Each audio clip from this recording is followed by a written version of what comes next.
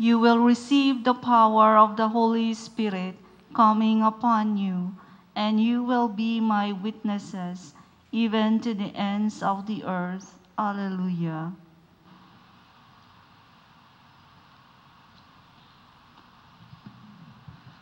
In the name of the Father, of the Son, of the Holy Spirit. Amen. The Lord be with you. And with your spirit. Let us now call to mind our sins and ask the Lord for pardon and strength. You were sent to heal the contrite of heart. Lord, have mercy. Lord, have mercy. You came to call sinners. Christ, have mercy. Christ, have mercy. You are seated at the right hand of the Father to intercede for us. Lord, have mercy. Lord, have mercy. May Almighty God have mercy on us, forgive us our sins, and bring us to everlasting life. Amen. Let us pray.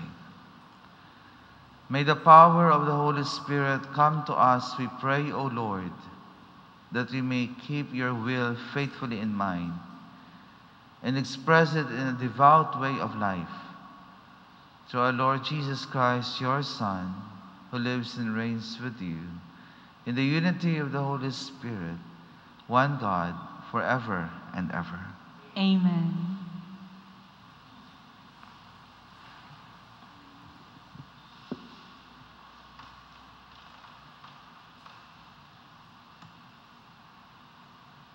A reading from the Acts of the Apostles.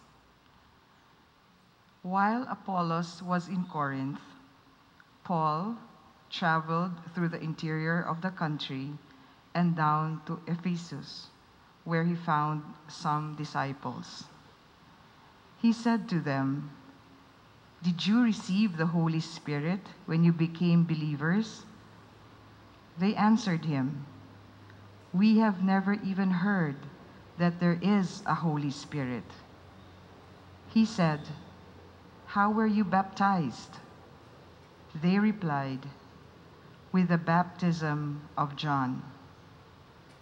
Paul then said, "John baptized with a baptism of repentance, telling the people to believe in the one who was to come after him, that is, in Jesus."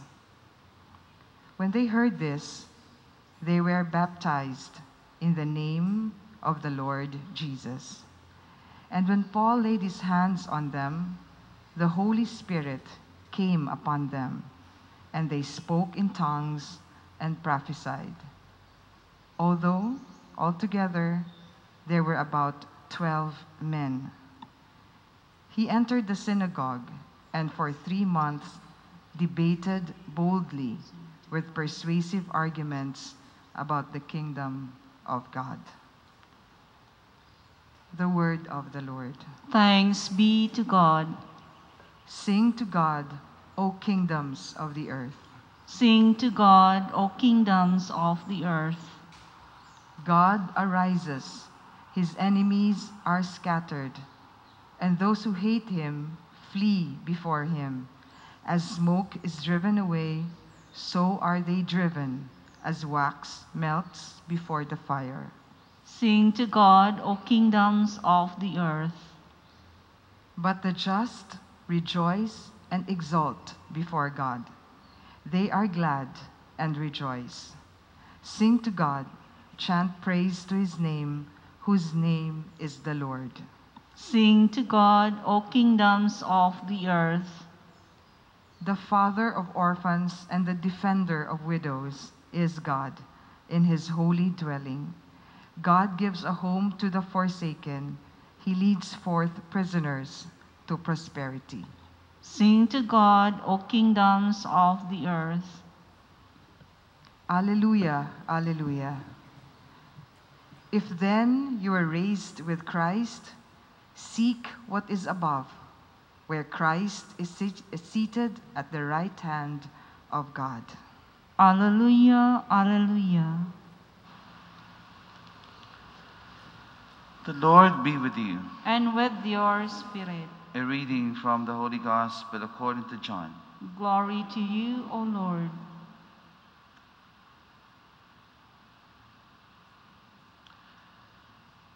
The disciples said to Jesus, "Now, you're talking plainly and not in a figure of speech.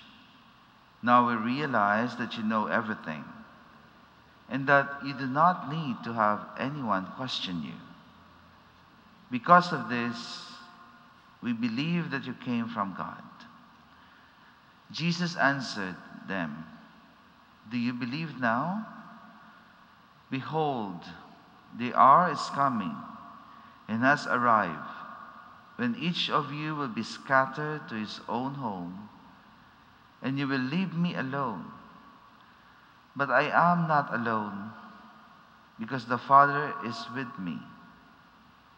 I have told you this so that you might have peace in me. In the world you will have trouble, but take courage. I have conquered the world." The Gospel of the Lord. Praise to you, Lord Jesus Christ. My dear brothers and sisters in Christ, good morning to all of you. Let us have a liturgical reflection on the first reading. So here, Apollos was in Corinth, and Paul traveled through the interior of the country and down to Ephesus, where he found some disciples. Of course, we know that Ephesus is the capital of Asia Minor. At this time, there were three main cities.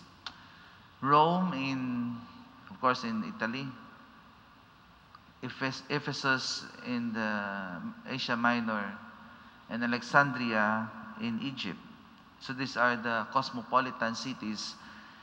And Paul would often go to crowded places because kung damo tao, kung mag-preach ka, isa duwa, may makuha agad. So that's the modus operandi of Paul. And so there in Ephesus, he found some disciples, believers. But he inquired, "Did you receive the Holy Spirit already when you became believers?" So, the question of Paul now presupposes that you can believe in Jesus, but still, you are not able yet to receive the Spirit. So therefore, we can say that baptism and the reception of the Holy Spirit are two different things. Hindi siya nga dungan o isa lang. They are distinct. You are baptized and you become a believer, but even if you were baptized, it is still possible that you have not received the Holy Spirit. I think it was 2 Sundays ago when, I forgot the entire context, when the apostles were sent from Jerusalem and then they laid, was it Peter? There were believers there in a certain place, I forgot the city, and Peter went there with John. Samaria, I remember now. Philip, one of the deacons, went back to his province, Samaria. Philip was from Samaria. He preached there, and many believed, and he baptized them. Philip the deacon baptized the believers in Samaria.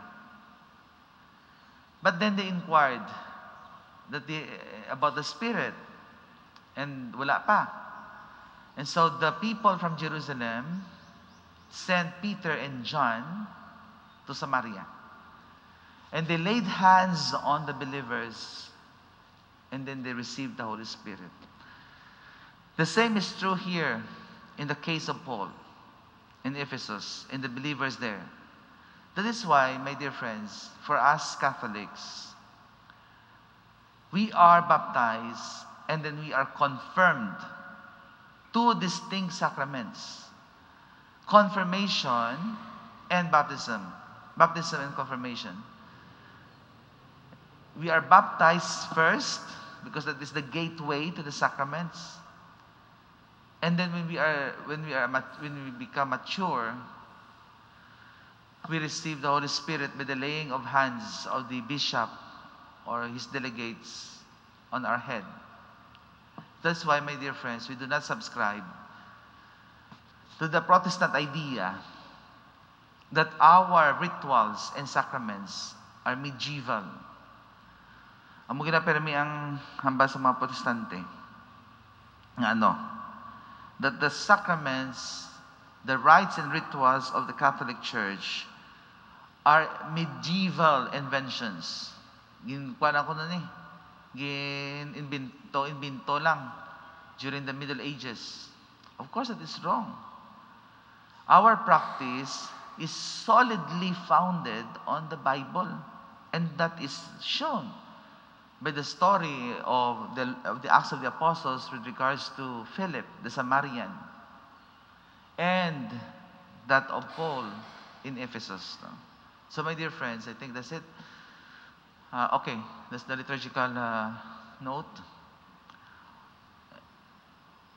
With regards to our anticipation of the Pentecost Sunday, the Pentecost Sunday is the birthday of the church, wherein the Holy Spirit enters, or rather appeared as tongue of fires on the head of the disciples gathered in the synagogue. Well, we might have some reflections there, but I just share with you one idea. It's about new beginnings.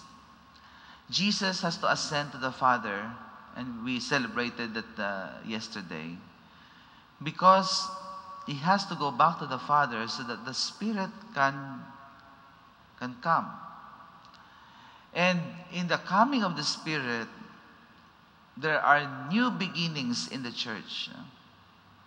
So, life is a cycle of going back and new beginnings. So, ascension is going back to the Father. He disappeared from the sight of the apostles. Pero, that is also a mark, a space wherein the Spirit can enter and create new fervor, new beginnings in the lives of the disciples. Tiyan mo man sa kabuhi naton, there are transitions, there are disappearances, there are goodbyes, but in the end, those goodbyes will give space, create a fertile ground wherein new seeds can grow again. It's just like whenever we grow and plant, we have to clear the ground. And by clearing the ground, new life can sprout. And so that is also with the Spirit of God. No? We have to clear our souls, our hearts, give space so that the Spirit can enter and there create new beginnings.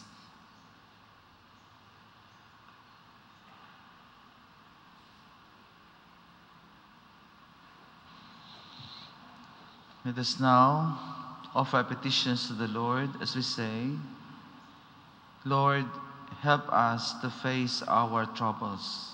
Lord, help us to face our troubles. Let us not be overly worried about what we are to eat, to drink, or to wear, but trust in our Creator, who provides even for the birds of the air and the lilies of the field. We pray. Lord, help us to face our troubles. Deliver us from useless anxiety by entrusting the future in the hands of God. We pray. Lord, help us to face our trouble. Save us from the power of the devil, the ancient enemy, for Jesus has conquered the prince of this world. We pray. Lord, help us to face our troubles. Let us not fear those who kill the body, but rather fear the Lord, who has the power to destroy both body and soul. We pray. Lord, help us to face our troubles. Deliver us from the torment of death and the dread of perpetual extinction. For we are made for communion with God, we pray. Lord, help us to face our troubles. Lord God, fear paralyzes us, but faith and hope set us free. Come to our aid and banish fear in our hearts. Amen. Amen.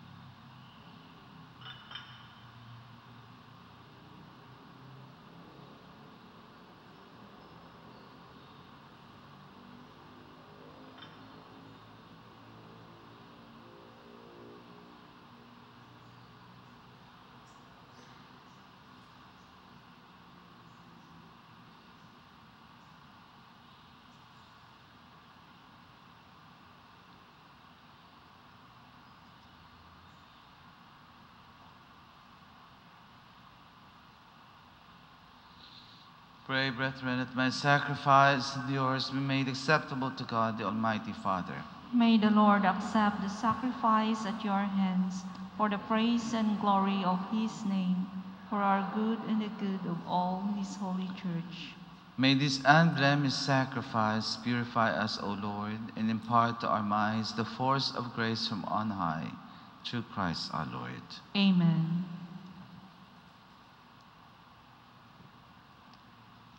The Lord be with you. And with your spirit, Lift up your hearts. we'll lift them up to the Lord. Let us give thanks to the Lord our God. It is right and just. It is truly right and just, our duty in our salvation, always and everywhere to give you thanks, Lord Holy Father, Almighty and eternal God, through Jesus Christ our Lord. For after his resurrection, he plainly appeared to all his disciples and was taken up to heaven in their sight, that he might make us sharers in his divinity. Therefore, overcome with paschal joy, every land, every people exalts in your praise, and even the heavenly powers with the angelic hosts sing together the unending hymn of your glory as they acclaim. Holy, holy, holy Lord God of hosts, heaven and earth are full of your glory. Hosanna in the highest.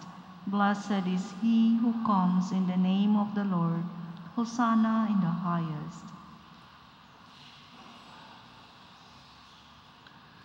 You are indeed holy, O Lord, the fount of all holiness. Make holy, therefore, these gifts, we pray, by sending down your Spirit upon them at you fall, so that they become for us the body and blood of our Lord Jesus Christ. At the time he was betrayed and entered willingly into his passion, he took bread and giving thanks, broke it, and gave it to his disciples, saying, "Take this, all of you, and eat of it, for this is my body, which shall be given up for you."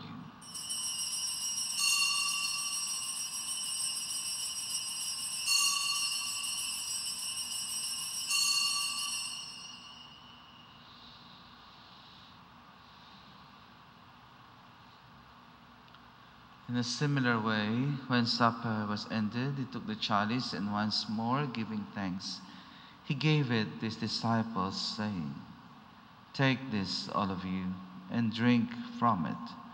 For this is the chalice of my blood, the blood of the new and eternal covenant, which shall be poured out for you and for many, for the forgiveness of sins. Do this in memory of me."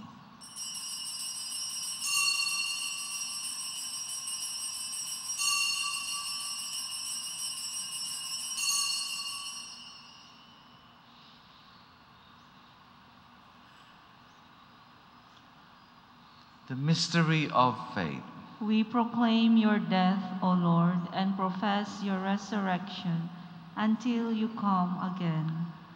Therefore, as we celebrate the memorial of his death and resurrection, we offer you, Lord, the bread of life and the chalice of salvation, giving thanks that you've held us worthy to be in your presence and minister to you.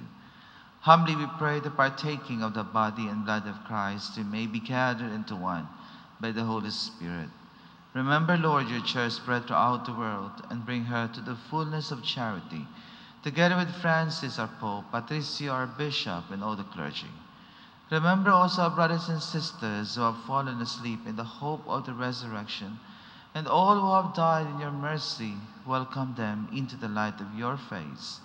Have mercy on us all, we pray, that with the Blessed Virgin Mary, Mother of God, with blessed Joseph, her spouse, with the blessed apostles, with Saint Sebastian, Saint Lorenzo Ruiz, Saint Pedro Calungsod, and all the saints who have pleased you throughout the ages, we may merit to be co-heirs to eternal life, and may praise and glorify you through your Son, Jesus Christ. Through him, and with him, and in him, O God, Almighty Father, in the unity of the Holy Spirit, all glory and honor is yours forever and ever. Amen. The Savior's command, informed by divine teaching, we dare to say, Our Father, who art in heaven, hallowed be thy name. Thy kingdom come, thy will be done on earth as it is in heaven. Give us this day our daily bread, and forgive us our trespasses, as we forgive those who trespass against us. And lead us not into temptation, but deliver us from evil. Deliver us, Lord, we pray, from every evil. Graciously grant peace in our days, that by the help of your mercy we may be always free from sin and safe from all distress, as we await the blessed hope and the coming of our Savior, Jesus Christ. For the kingdom, the power, and the glory are yours, now and forever. Lord Jesus Christ, who said to your apostles, "Peace I leave you, my peace I give you," look not on our sins, but on the faith of your church, and graciously grant her peace and unity, in accordance with your will, who live and reign forever and ever. Amen. The peace of the Lord be with you always. And with your spirit. Let us offer each other a sign of peace.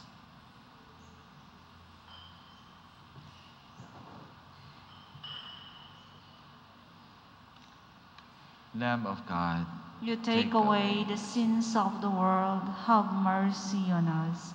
Lamb of God, you take away the sins of the world, have mercy on us.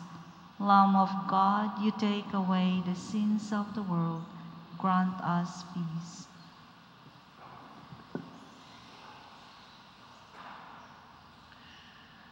behold the Lamb of God. Behold him who takes away the sins of the world. Blessed are those called to the supper of the Lamb.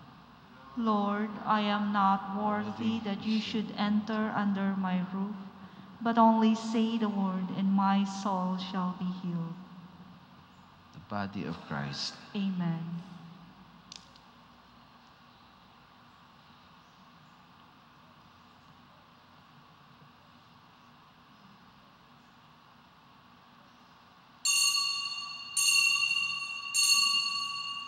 I will not leave you orphans, says the Lord. I will come to you again, and your heart will rejoice. Alleluia.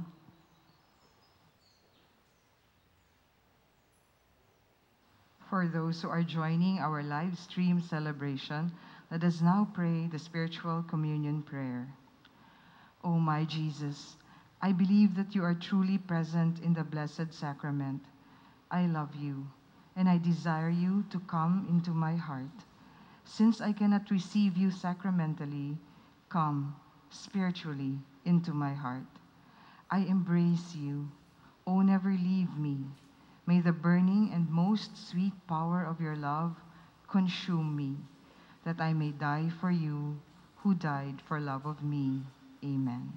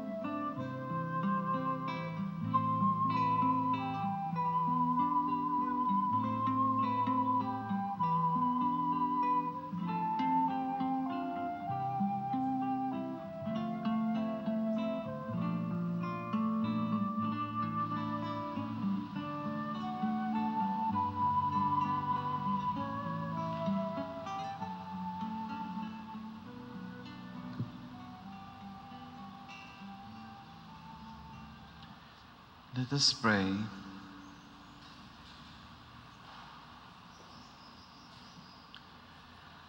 Graciously, we present to your people, we pray, O Lord, and lead those you have imbued with heavenly mysteries to pass from former ways to newness of life, through Christ our Lord. Amen.